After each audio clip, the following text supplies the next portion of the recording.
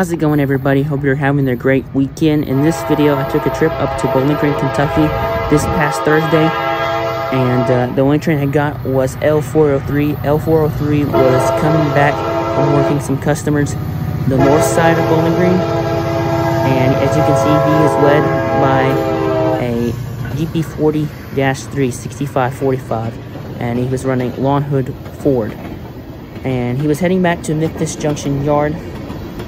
And we will go down to Memphis Junction and see him working again there in just a minute.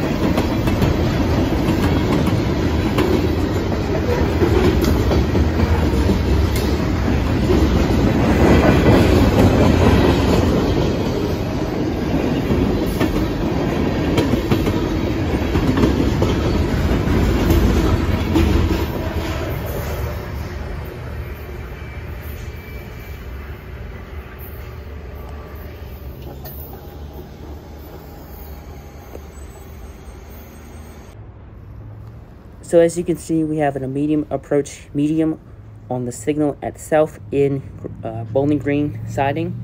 This again was for L403 to go into the siding and shove one grain car back down into Memphis Junction Yard. So we're gonna watch L403 shove this grain car in, and I did get called a foamer. So let's watch L403 shove one grain car back into the Memphis Junction Yard.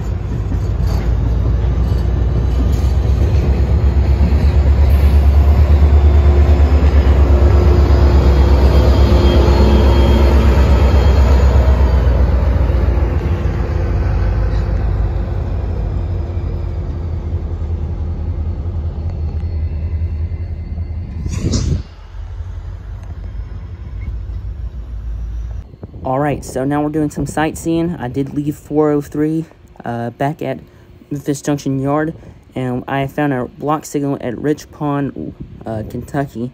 The crossing right next to me has Modern Industries lights, and I was checking to see if there's any updates to that crossing, because it looks like there is signal foundation for some new signals to come up, which they're probably going to take away those Modern Industry signals. So nothing was coming. As you can see, this head is off and the other two heads are off on the other side. So this is at milepost 121.7.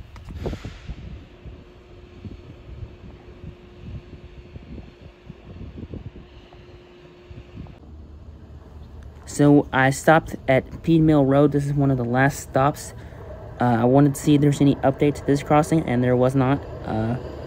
The signal on the left has Modern Industries lights as well, just like Rich Pond Road. Both of those crossing tours will be linked in the description.